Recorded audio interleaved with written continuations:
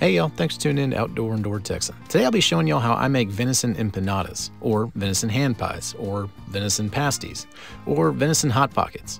Whatever you call them, they're portable, the filling is customizable, and most importantly, this is the easy method. So let's get started. We're going to start this one on the stove, heating a pan over medium heat. Add a dash of oil and then toss in a small diced onion and sweat it out for about 3 minutes until it's soft and clear. After the onion, add 1 pound of ground venison. I'm using 80-20 ground venison, so there's plenty of fat, but if you're working with 100% lean ground venison, I would suggest adding a few tablespoons of butter so it doesn't dry out while cooking. Also, the fat will help the meat stick together once we get to stuffing the dough later on in the recipe. Stir the meat occasionally and let it cook for about 5 minutes, or until it's browned and nearly cooked all the way through.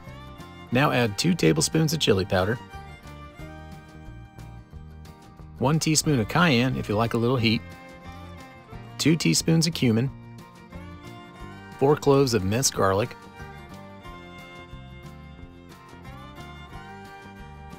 a healthy pinch or 2 of salt,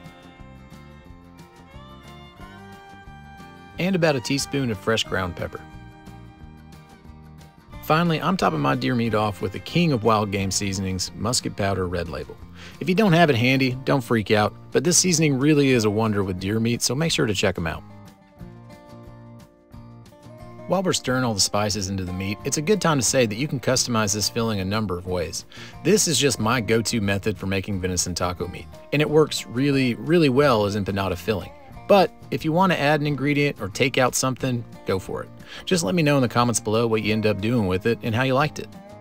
Once your spices are well incorporated, give it a quick taste, and if everything seems right, remove the pan from your heat source and let everything cool down so you can handle it without burning your fingers.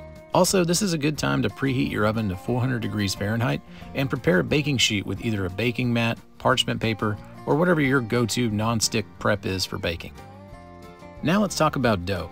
Like I said, this is the easy method, so instead of building a dough from scratch, we're going to be working with the easiest ready-made option, puff pastry dough. Depending on where you live, you may have access to frozen pre-cut empanada dough like this one from Goya, which is just puff pastry dough cut and packaged as specifically made for empanadas. But if you can't find that in your neck of the woods, you can just as easily buy a box of puff pastry and then use a water glass to cut out circles from the flat sheets they come in. Either way, make sure to work with the dough while it's still very cold. Once this dough warms up, it is impossible to work with. It gets all gummy, sticks to everything, it just turns into a huge headache. So if that starts happening to you, just stick it back in your fridge for a few minutes until it firms up again. Now to actually build these empanadas, place a spoonful of the deer meat and a pinch of shredded cheese into the center of your dough and just fold one side over onto the other.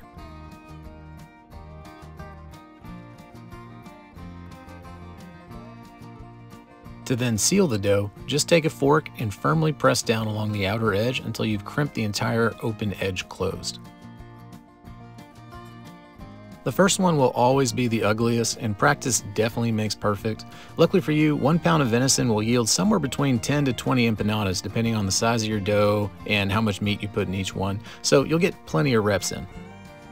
Once all your pockets are stuffed and pinched, whisk a single egg and then use a basting brush to paint the outside of the dough with that egg wash.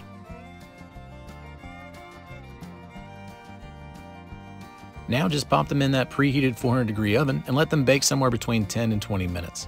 Keep a close eye on them and take them out once they've puffed up and are crispy and brown. And just like that, you're done.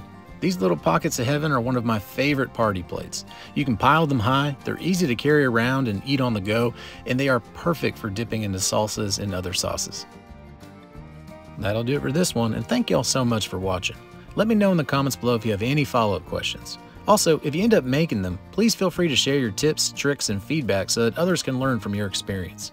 If you're new to the channel, please consider subscribing for more great content to come. Alright y'all, take care.